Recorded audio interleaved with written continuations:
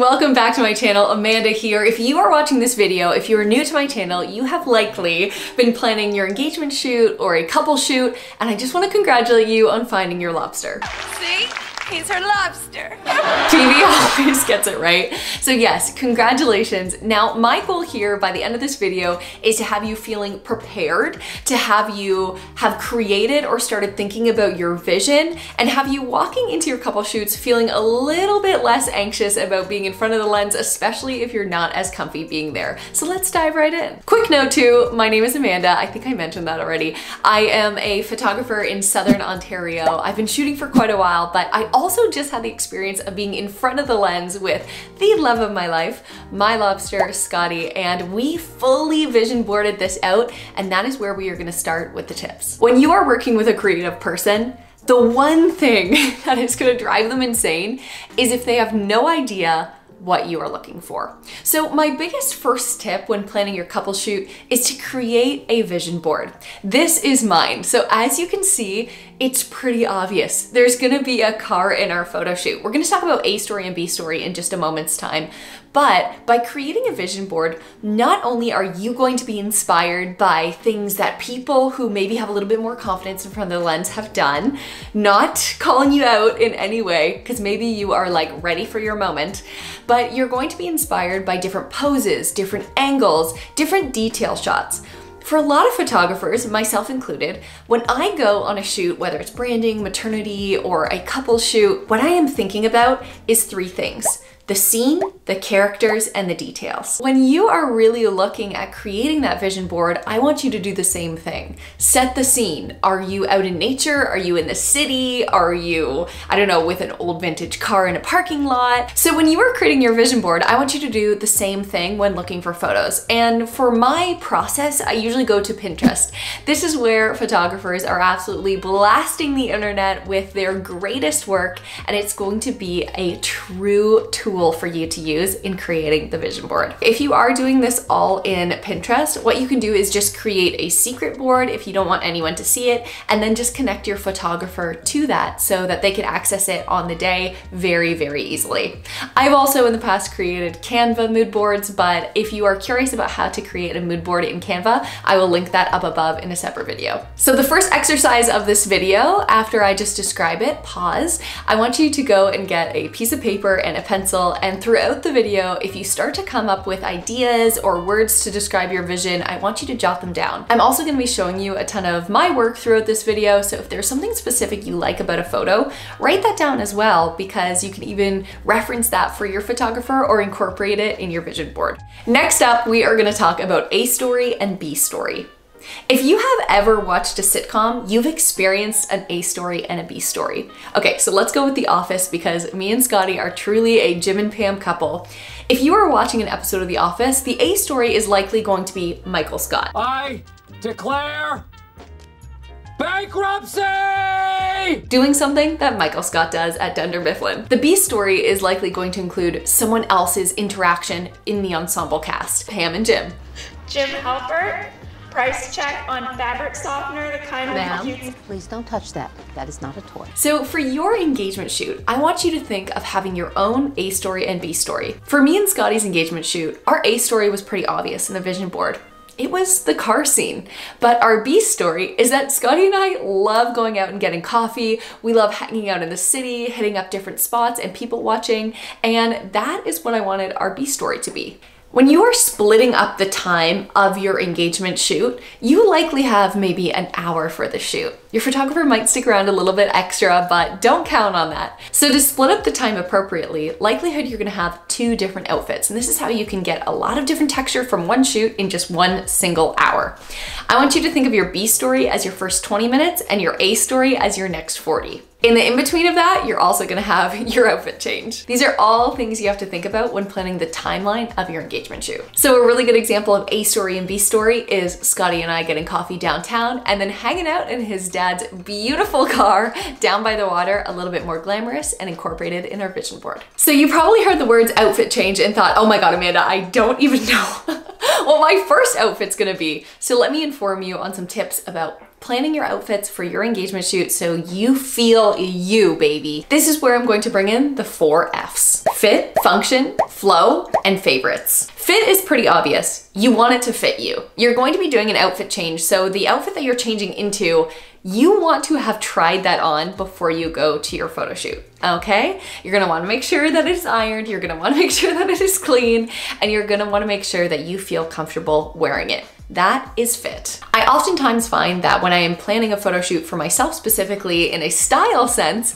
by trying on the outfits before as well really helps me inform my shoe choices and my accessory choices a little bit more amplified than if I hadn't have tried it on at all. Number 2 is function. Does it make sense? Are you down on the beach in a ball gown? I mean, if that's your vision board, honestly, that sounds pretty epic.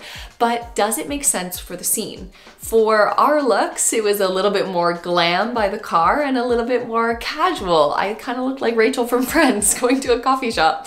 So for you personally, in your vision, does it make sense? And can you do a ton of things? I have had couples jumping on each other, swaying with each other, bumping hips with each other, and the function of the outfit has allowed those couples to do that thing. Now, I will push you out of your comfort zone often, but only the photos that look the best are gonna make it into your album, and I can honestly say that's probably likely for your photographer as well. Number 3 is flow. So speaking of bumping hips and jumping and doing all these things, flow is magic. Likelihood flow is going to come from her side. I'm going to say this because a lot of dresses can incorporate flow, but who knows, maybe you're wearing the pirate shirt from Seinfeld and you feel like that could be flow for you as well. Now that's a great looking shirt. One thing that's interesting though is that I actually didn't incorporate flow in my outfits for our engagement shoot. And I am totally okay with that. Even though I find it magical in many different senses, I just thought it didn't fit the scene for what we had visioned out. So you can also find flow in other areas like swinging an accessory or movement in hair. There are always ways in incorporating flow even if you don't have a huge tulle skirt on. And number 4 is faves. I think that there is something really magical about wearing something you already own and something that you already wear all the time, because naturally it's gonna look like you. If you can choose something that's a favorite from your wardrobe, or if you really would like to go shopping, I actually purchased this dress for our engagement party but ended up saving it for our engagement shoot because I loved it so much. It immediately became one of my favorites, and it also kind of amped up the glamour of it all. So if you wanna go shopping or anything like that, just make sure that you are choosing something that truly speaks to you versus kind of stepping out of your comfort zone for the first time. A lot of couples are concerned about color palette. It is very nice to plan out your outfits so you match well in the scene together. I think that is something that 100% you should do. But it doesn't mean necessarily that you just have to choose neutrals. A lot of times I would say timeless photos look beautiful with neutral color palettes in the outfit. And these are some examples of palettes that I am talking about.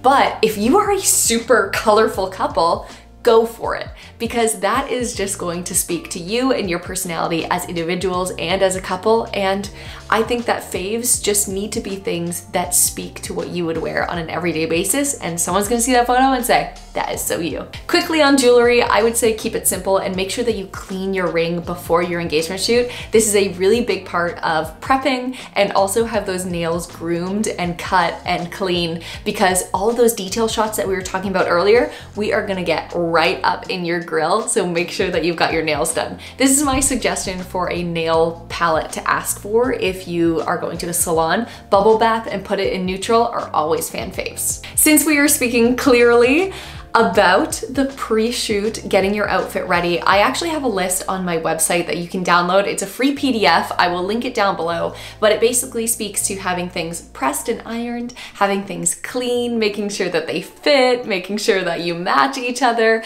and other things like keeping your makeup simple. I have been on some shoots before where the person just has their makeup absolutely outside of the norm of what they normally would. Okay, now make it even, because we don't.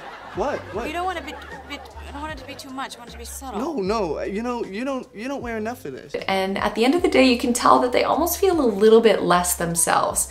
Whatever your everyday faves are, make it that. or just amp it up just slightly, because I promise you that if you feel like you on this shoot, you're gonna be so much more comfortable in front of the lens and being super up close and personal with the person you love. If there are things as well that make you more comfortable, like doing a self-tanner before, or shaving your legs, etc., whatever that is, make sure that you do that the day before. Always lets the skin settle a little bit. I also have a little packing list like lotion and things like that with me, and make sure you brush your teeth because this sounds so silly, but you are gonna be so close, probably like making out with your partner on the shoot. So make sure that you have good oral hygiene because we wanna be a great cast member in this shoot. Last but not least, I know that there are so many TikTok trends when it comes to like shooting the behind the scenes and all of these things, but I want you to be present as much as possible. Be present. This is such a fun experience. Honestly, it is so fun. You're gonna be so giggly. You're gonna be so filled with love. You're gonna be holding hands on the ride home. It is so much fun doing these photo shoots, and likelihood you're gonna have someone behind the lens hyping you up the whole time about your love. These are photos that you're gonna have for the rest of your life. Fingers crossed, guys. You're gonna have them hanging in your home, you're gonna have them at your engagement parties, all of these different things. So just be present and go in bringing an attitude of having so much fun. I have even more tips when it comes to what to wear and a little bit of the behind the scenes. I made this video, I think it was 2018 or 2019. I'll link it up above, but I recommend watching that if you are still curious about maybe a little bit more of the nitty-gritty of what to wear to an engagement shoot. Depending on your photographer as well, be sure that you're prepared for different scopes of weather. I have also linked down below clear umbrellas just in case. I have these on photo shoots with me, and honestly, they are super magical in their own right. You can't choose the weather, but you can choose how you're going to prepare for it. I love you guys so much. Thank you so much for watching. Have the best time. Seriously, have the best time. I hope this gave you a little bit of reassurance of being in front of the lens. You're gonna absolutely rock it, I know it. Last but not least, if you are curious about my services at all, I will link it down below to my website, my photography page, where you can see a little bit more of my portfolio. Be sure to subscribe if you want more of this kind of energy and more videos like this. But without further ado, I shall see you in my next one. Bye guys.